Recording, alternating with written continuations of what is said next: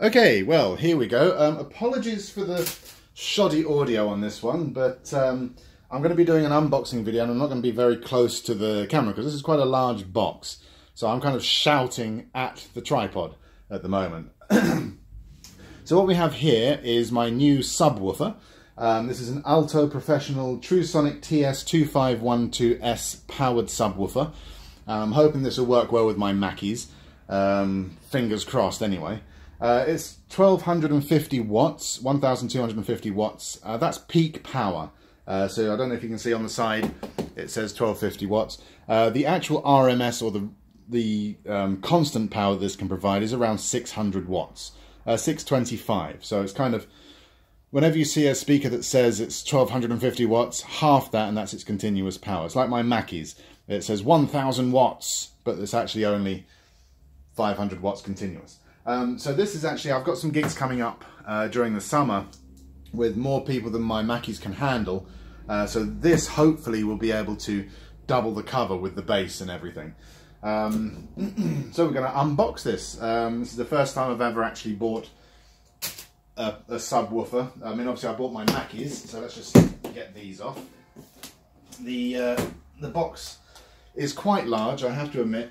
I'm kind of worried it won't fit in my car. But I'm hoping that the speaker inside is not as big as the box.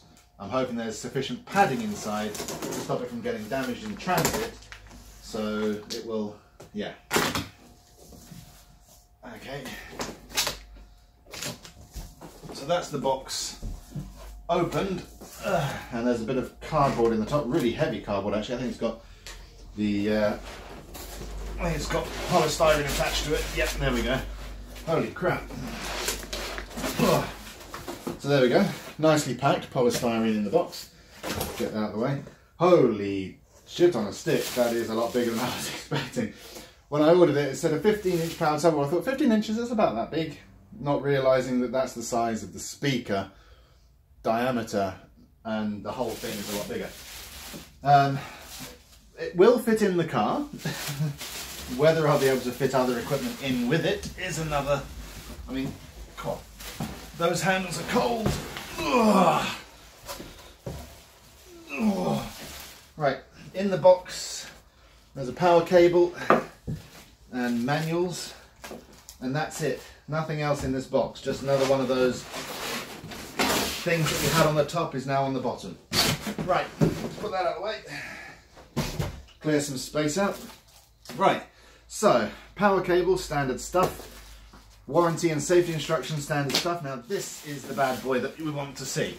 I just have to make sure that you can see that in the camera. Yes, you can. Right, this is the Alto TrueSonic TS215S. And that is, my friend, a serious looking speaker. I'm tearing up all the plastic here, trying to get it off because it's really tricky to do. There we go, look at that. That is a serious bass speaker. There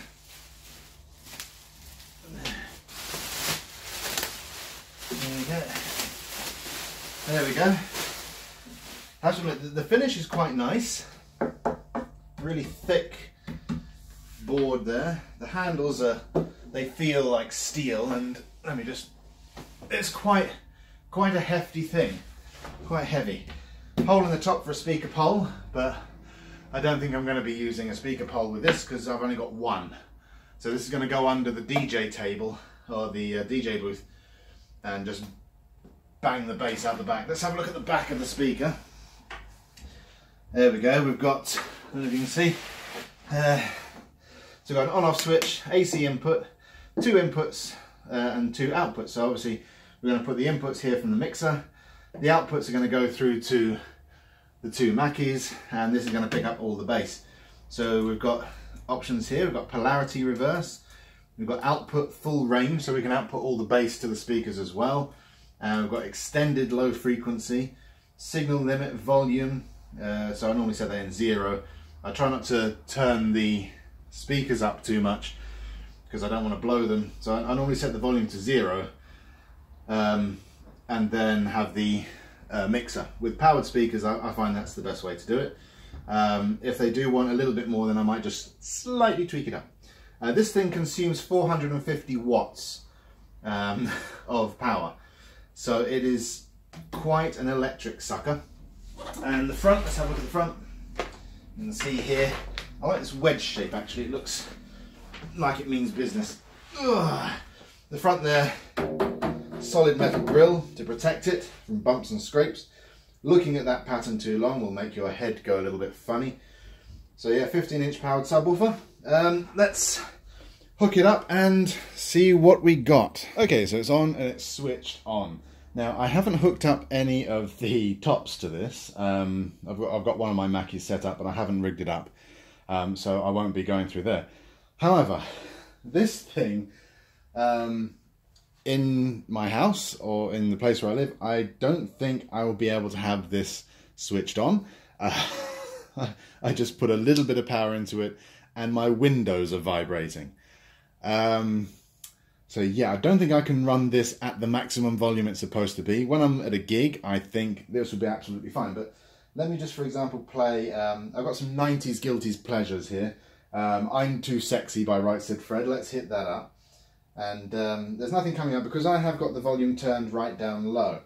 Now if I play with the gain on my mixer just to make sure that it's at a level that I would play it at in a gig, there we go, and also put my main up to the level I would. Right, now I'm just going to start increasing the fader here on my S8.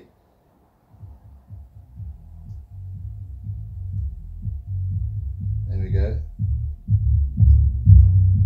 And that's where I'm going to have to kind of lower it down because I just heard the pictures on the wall vibrate at that point.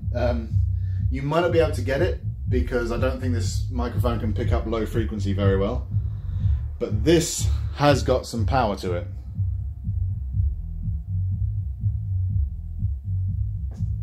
Yep.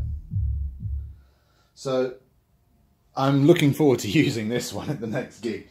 Now, using this at my next gig, there's not going to be 200 people there. There's only going to be at most 70, 80 people. So it's going to be overkill, but I want to have a proper bang of it and see how it goes.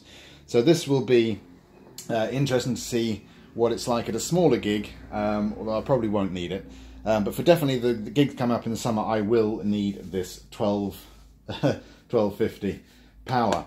Oh, I'm so excited to be able to use this and blow people's knees off. So it's going to be good. But yeah, so that's the Alto Professional bass bin that I've just picked up to augment my speakers. It looks lovely. It feels really solid. The bass coming out of it I can't turn up until I go to a gig, so I'll let you know more about that after I've done a gig. But yeah, that's the unboxing of that. Luckily it's not as big as the box, which is good. Hopefully it will still fit in my car. Fingers crossed. But thank you very much for watching this video. Hit the like button, subscribe, do whatever you want to do. I'm not going to push you to do anything because, let's face it, these videos are going to be demonetized anyway. But thank you for watching. Until the next time, to the next video. Catch you later. Bye bye.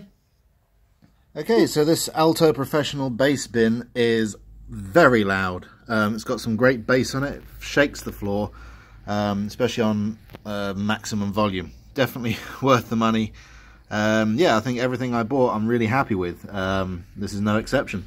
It's quite big. It's difficult to get into my little car, so I do have a bigger car coming, but it's worth it. I'm sure this will last me for a long time to come. It's very sturdy and it's got a good amount of bass to it. But yeah, definitely worthwhile getting. So thanks very much for watching. Until the next time, to the next video. Catch you later. Bye bye.